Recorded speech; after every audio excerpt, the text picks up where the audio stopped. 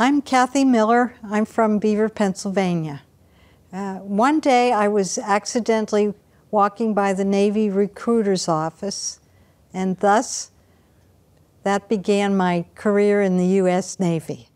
This was 1971. It was the year when women did not join the military. In those days, it was a man's Navy. But things have changed a lot. Now I heard that the military has 20 to 40% of women, enlisted and officer. Well, it was an accident, and I talked to the Navy, and he said, well, you have a degree, so I could make you an officer. I didn't know the difference then. And he said, with your degree, we could send you to Newport, Rhode Island, and have a commissioning ceremony for you. And I said, okay. So I ended up signing for 3 years, and off I went to Newport, Rhode Island, and it was about 2.5 months of rigorous basic training in officer candidate school. It was in the olden days when the men and women were still separate, so we had all separate training for the women. Well, it was very rigorous. You know, Newport, Rhode Island is known for very cold weather, and we were marching in February, and we were marching outside in the cold weather. And I thought it was very difficult. And the shoes that they gave us, we had to spit shine them, and they were very ugly shoes. And we had to march in those shoes in the very cold weather. You get used to it. I didn't like the watches in the middle of the night, from 2:30 a.m. to 4:30 a.m. But again, you get used to everything. The lectures were rigorous. Everything was different. Had to learn military time, all military subjects. And it's tricky trying to learn all of those things. Everybody had a hard time with the watches in the middle of the night. And then you had inspections. There were 2 girls in every room, and the captain, or well, it's a Navy lieutenant, full lieutenant, came around once a week with the inspection, and she had white gloves, and everything had to be perfect. The sheets had to have square corners, no dust. I mean, she would take her white gloves and go by, and everything had to be perfect. Otherwise, you got a gig. If something was really bad, you got a demerit, and you had to make up this punishment with watches or marching or different things. So you made sure everything was in perfect condition when the inspector came around. Things were different. Women's training was a little bit lighter than men's. We did not have any shooting with guns then. Now that's all different. We did have PE, but we didn't have those hard push-ups that the men do. And that was because, well, supposedly, and this is true, women's upper arm strength is different than men's, so some of the things that women had to do were different than men. And that was one of the reasons there were no women pilots until the early 70s when I was in, and then they decided that they could compensate for the lack of upper arm strength for women. And the first Navy women pilots came through the Navy in the years when I was there. Let's see, my first duty station was Naval Air Station Corpus Christi, Texas, at a fixed-wing propeller squadron.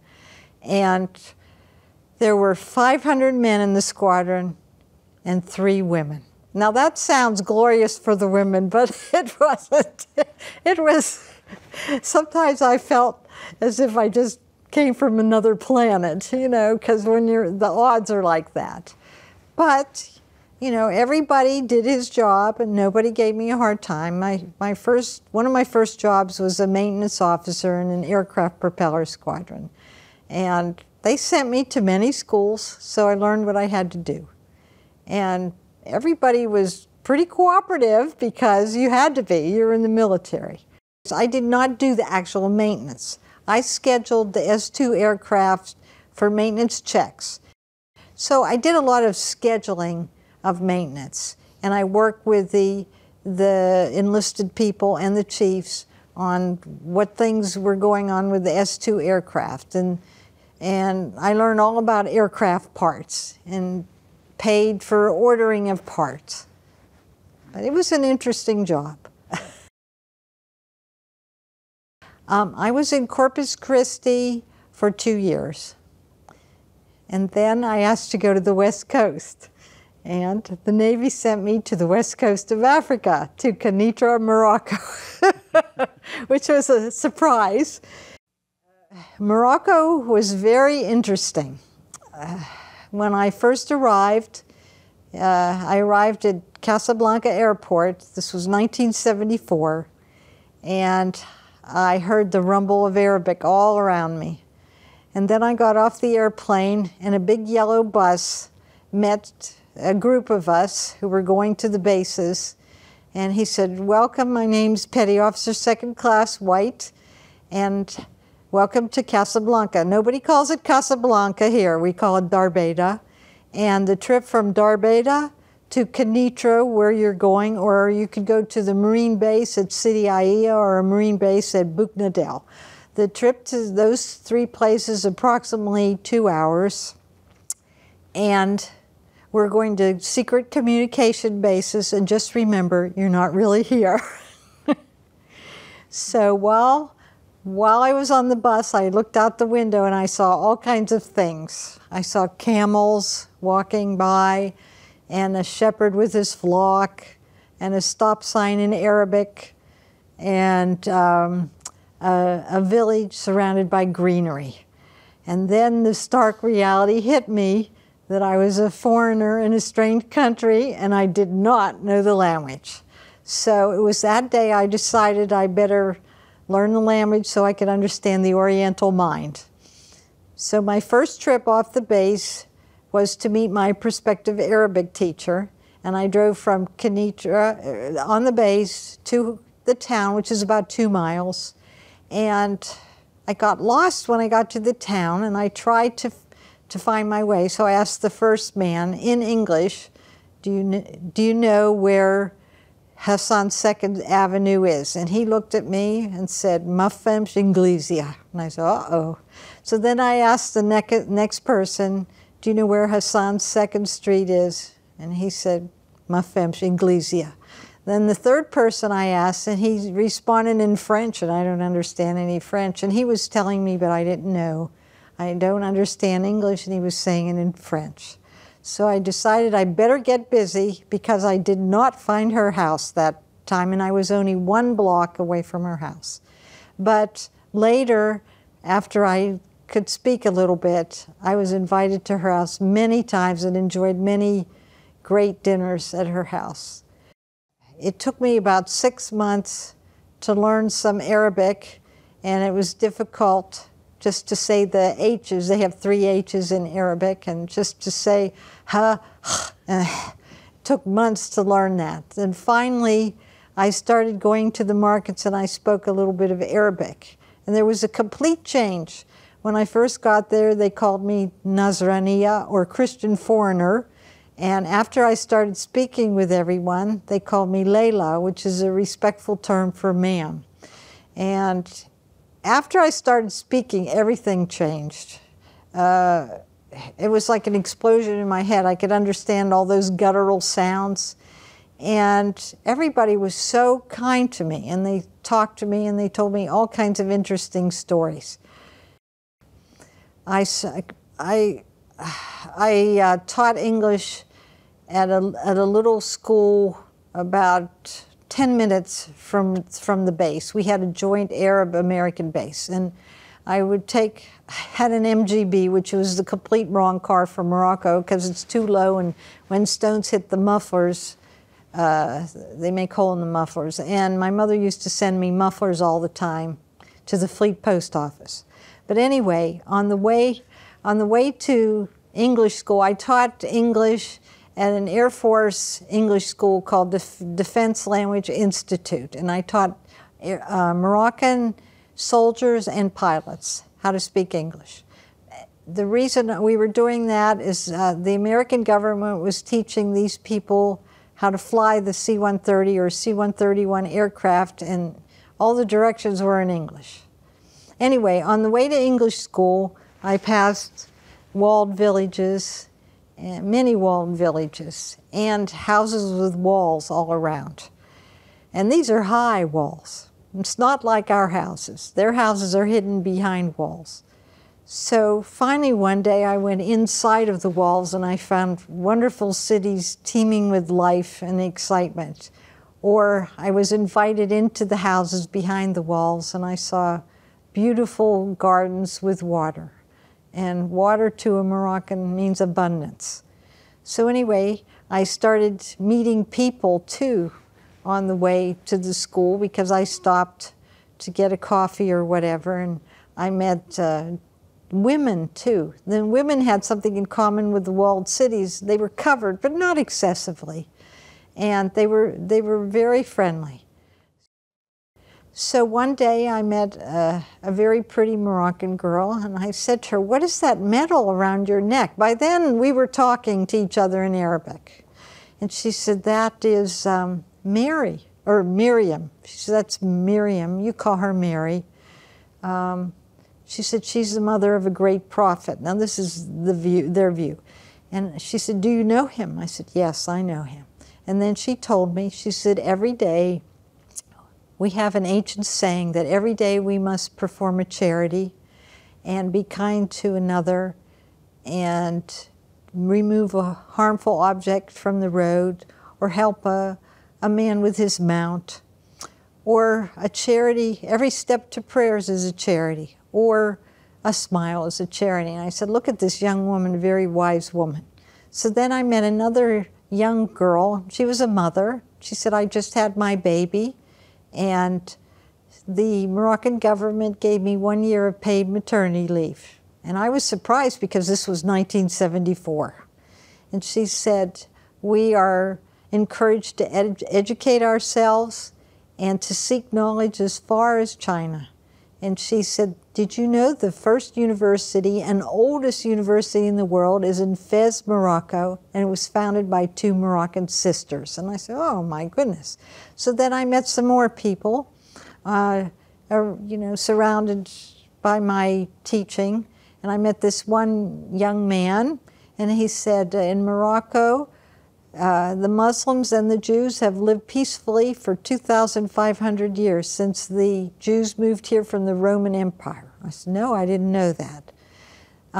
Then I met another man. I met a black Arab, and the black Arabs came from Sudan and New Guinea and Nigeria. And what I liked about Morocco, I would see what I would consider a black man walking arm in arm with what I would consider a white man. I thought that they were colorblind, and I liked that a lot. So, this was all a positive influence on my teaching too. But my students were very, very good. They already knew classical Arabic, Moroccan dialect of Arabic, and French. So when they got to me, it was their 4th language, and they were great scholars of English. But the customs were very different. They used henna on the hands, and I had my hand painted. And in Morocco, when I extended my hand, everybody said, "Oh, how beautiful your hand is." And then when I went back to the United States and handed the guard in New York my passport, he said, "Oh, lady, what happened? Hey, lady, what happened to your hand? Did you cut your hand?" So you see the cultural difference.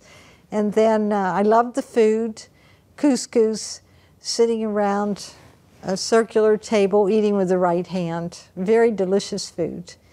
And then when I left Morocco, I was sad. I felt like as if I were on the western fringe of reality.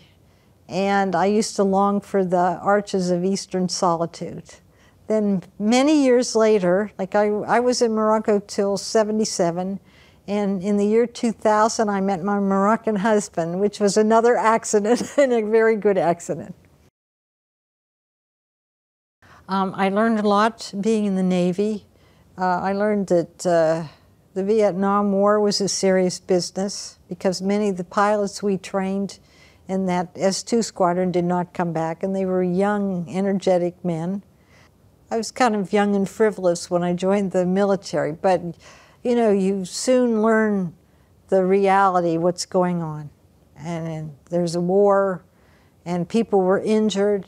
They didn't know about Agent Orange then, and many people, to this day, the grandchildren of the veterans, were injured from Agent Orange and suffer from heart problems, kidney, liver all kinds of problems. I didn't know any of that. I didn't know, I mean, supposedly, and this is true, 59,000 men and women died in Vietnam. And I didn't know about the other side. One time my husband said, well, how many Vietnamese died? And at least 400,000, maybe more, because there aren't even any records. So war is a terrible thing for everybody.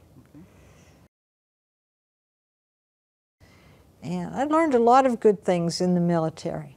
But I also saw the world from Morocco, which was fabulous. And you can never replace all the things you learn from traveling or from living in another culture. It's absolutely fabulous. And one thing you learn is that your ways are not necessarily the best ways, and even if something is done completely differently in another culture, it works.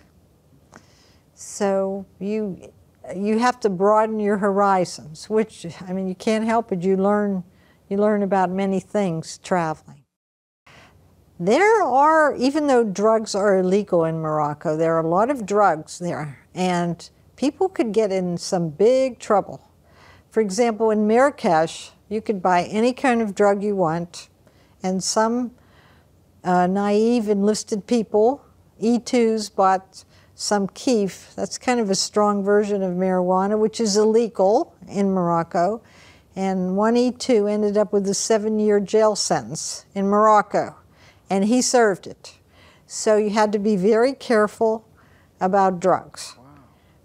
And also, you know, it's a different culture.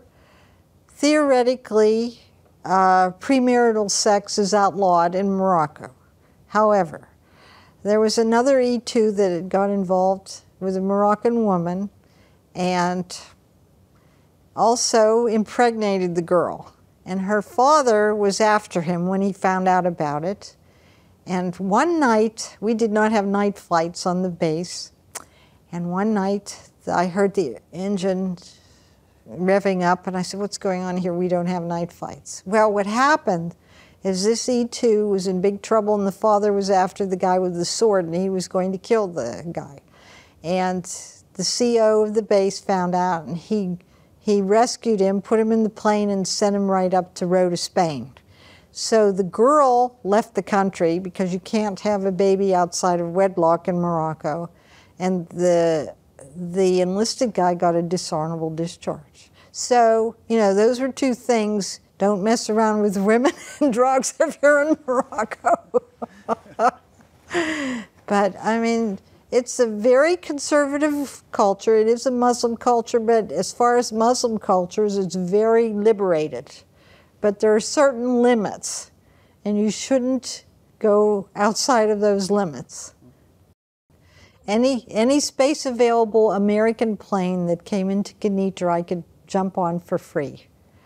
I went all over Europe, part of Asia, just every place, Middle East, every place. One of my favorite trips, I got a space available flight to Athens, took the Orient Express trip to Istanbul, took a regular flight to Cairo, a flight back to Athens, and a space-available flight back to Morocco. So I called it my big triangle. I mean, nowadays, I don't know if you could do all that because of all the threats involved, but in the 70s, everybody was in a peaceful situation, and everybody liked Americans, especially American tourists. So you could go all over the place. I later went to China and Thailand and the islands in the Caribbean, some parts of South America. I mean, I've been everywhere, which I thought was glorious. You know, while I was in Morocco, we were far removed from that. I really didn't think about it very much. One interesting thing, in the 70s, the women's liberation movement happened in the United States, and I was in Africa. I had no idea what that was or what it meant. And when I came back, I found out. In some ways it was good, some ways, you know, it was a failure, in my opinion. But no, I was so far removed from that I never thought about. But I saw firsthand in Corpus Christi about the Vietnam War and about how about half a dozen of my friends didn't come back. And one day I went over, I was at Naval Air Facility, but the Aradmac Army facility was next door, and there were helicopters in there. I had to go over there for some reason, and I walked by the helicopters and there was blood on the outside. So, you know, that left an impression, and I peeked in the helicopter and there was blood on the inside too. And I said, yeah, this is a war. This is serious business going on. It was Memorial Day, my first year in the Navy, and I went to a ceremony and I sat next to this beautiful young woman. I couldn't figure out what she was doing there. So I started talking to her, and she says, oh yeah, part of this ceremony is to honor my husband. She said he didn't come back, he was a pilot. I said, oh. So she had 2 children. I found out later, thankfully, she married another pilot and he adopted her children. So that one had a happy ending. But yes, there were things like that that happened all around. So I became aware of what was going on. It wasn't difficult, but it was challenging. I was a teacher, an English teacher, and it was different. But one thing I liked, the students were very enthusiastic about learning. And I didn't quite understand why they were so enthusiastic. And then they told me, well, we need this because we have to have English to have our jobs. Also, if we do not learn English, we don't progress in our ranks. I said, oh, okay. And it was a big disgrace. I don't think anybody flunked out because they had to learn. And the pilots had to learn English, or otherwise they could not become pilots. So it was challenging because, you know, some classes were rock bottom English. So it's very challenging to teach a new language to somebody who never heard that language. But one good thing, most of them already had French, and French is Latin-based, so French has a lot in common with English.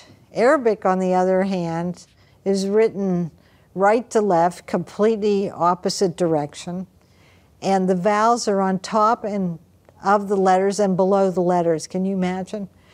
And so I noticed the writing skills of Arabs, not so good. And it takes them a long time to learn how to write. One good thing about Arabic, though, it's basically a phonetic language. So if you say it and you see it, that's the way it is. It's the same. In English, however, the written English is so different than the oral English. So they did have a lot of trouble. Sometimes they'll say, well, why is this like this in English? That's not the way it sounds. In Arabic, the way we say it, that's the way it is. So they did have some difficulties with English. But most of them did very well. Oh, I developed a close friendship with my Arabic teacher. And her name was Hadija.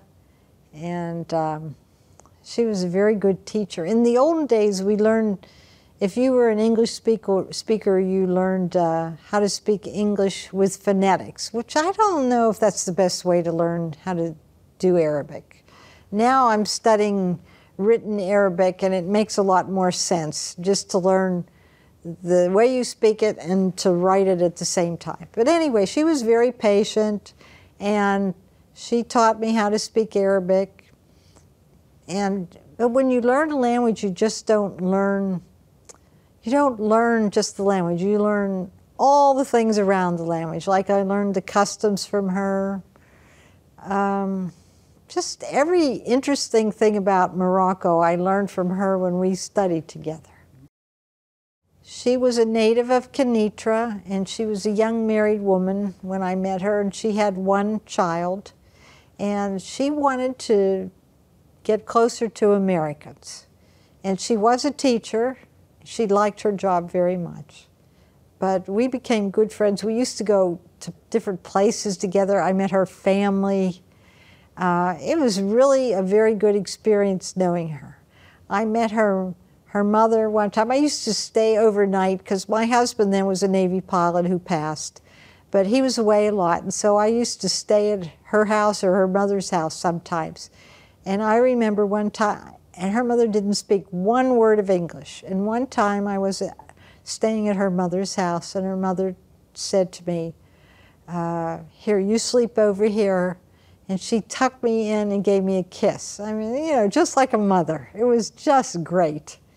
And I shared all kinds of marvelous meals at both the teacher's house and her mother's house. And we used to sit around a big round table and eat all kinds of wonderful dishes with the right hand. So the left hand, by the way, is for the toilet. Anyway, it was very nice knowing that family.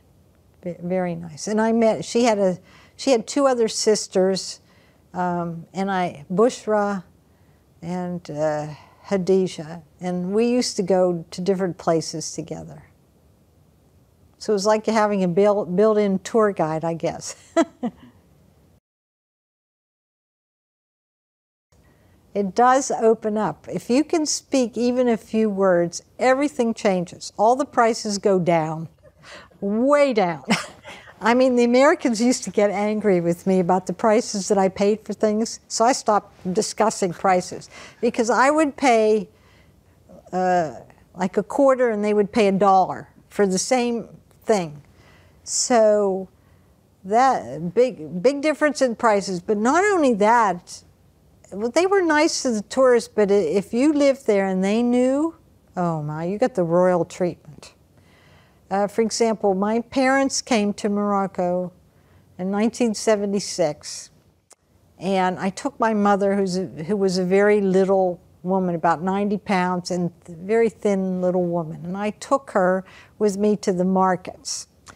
And they have a high opinion of mothers in the family. So I took every place that I took her, I said, this is my mother, and this is Mohammed, or this is Ahmed, or every place where we went, somebody gave her a present. I couldn't believe it. She went back with an armful of presents. She said, these people are really nice. She said, well, they like mothers here. And we went to the vegetable market. Somebody gave her some beets, somebody gave her bananas. Each one gave her something. So I thought that was very, very nice. But see, like you said, the culture opened up. If you're a tourist, you know, you're a tourist American, like I said, all the prices are up. Everybody's polite, but it's different. All right, here's something that was very funny. The little children get after you all the time and follow you around, or sometimes they want a piece of candy or a quarter, it's a dirham.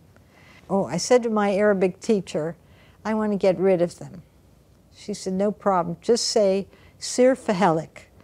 Okay, what that means, it's a very funny expression, and it's only a local Moroccan expression. It means, go get yourself gone. It's a very funny, it's not insulting, but it's kind of funny. And so I said that, and then the little kids looked at me and said, whoa, how do you know that? So everybody went away, and they went away laughing, because it's a very funny expression. So I had the insider's expressions there. But that was very nice too. So it was really my second home. And I stayed on after I got out of the Navy too. And I worked only at Moroccan schools, not even with the DLI schools anymore, just straight Moroccan schools. So I really really got an inside picture of everything. Oh, I almost went native. When I came back to the States, this is very interesting. English in Pittsburgh sounded like little birds warbling. Just see, because you get used to all those guttural sounds, and then all of a sudden you hear, and that was the majority of time I heard Arabic. And then I came back and I said, oh my, this sounds so different. My mother met me at the airport, and I said that to her. She says, oh my goodness, what has happened to you? And I said, well, you know, it just sounds different. And everybody, oh, this is funny. Moroccans are tanned, and they have high cheekbones and thin noses. And I was used to seeing everybody tanned, and I came back here and I said to my mother, everybody looks so pale. See, but I had been there 4 years. I became very open-minded, and I was surprised when I came back. Somebody made a derogatory comment about Muslims. I said, I didn't find that so at all. They were very nice to me, very kind. I saw many different cultures traveling, and like I said, I found that just because somebody did it in a different way doesn't mean it's the wrong way. In Turkey or Egypt or Morocco or in Europe too, they do things differently than we do, but you find out that other people's ways work. I became very open-minded. Then I came back here and somebody would say something like, do Moroccans wear shoes? I said, oh, come on. Of course they wear shoes. I mean, those were some of the comments I got when I came back. Or, oh, do Moroccans have bathrooms? Somebody asked me. I said, of course they have bathrooms. And somebody said, do Moroccans have tigers? No, no tigers in Morocco. But I was surprised when I returned about some of the questions that I got. And these were from people with college degrees, too. I think we have a very negative view of Muslims, but our media sends that message. And I think we have a negative view of Muslim Americans, too. Steve Jobs, the founder of Apple, has a Syrian Muslim father. And, you know, according to some politicians, then he wouldn't even be allowed in the United States. So, I don't know. I think that we need to sit down and talk with people more and gain a better understanding of different religions. I mean, Judaism, Islam, and Christianity. I think we can all live peacefully together if we sit down and talk to each other. What I found out after living in a Muslim country all those years, Muslims have more in common with Christians than we would ever imagine. And yes, there are differences, but they're not such terrible differences. I mean, I told you about that saying, the ancient saying, that's called a hadith. That's right out of Islam, and we have the golden rule in Christianity. So those are the same. And a lot of the Old Testament is right in the Quran. So we have many things in common. Right? We just have to sit down and talk about things and understand each other. I was married to a Navy pilot who passed. And in the olden days, they didn't particularly keep couples together. They were going to send him to Corpus Christi and me to Africa. I said, oh, no, we're not. So I got out soon afterwards, after I heard about that, because I was a newlywed and I didn't want to live so far from my husband. But if I had to do it over again, I would have probably stayed in longer. Because there are advantages to having a military retirement. I found that civilians had no clue about the military, and Like one of my assignments was a public relations officer and also a maintenance officer. And I used to go to apply for jobs as a public affairs officer, and they said, well, we don't understand the relationship between that and the civilian world and the military. And there's a direct relationship, it's the same thing.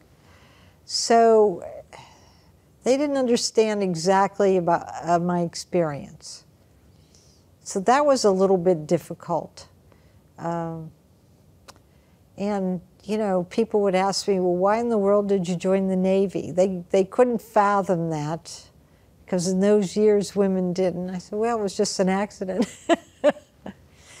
And then it was during the Vietnam War too, and that war had a very unfavorable opinion with most Americans.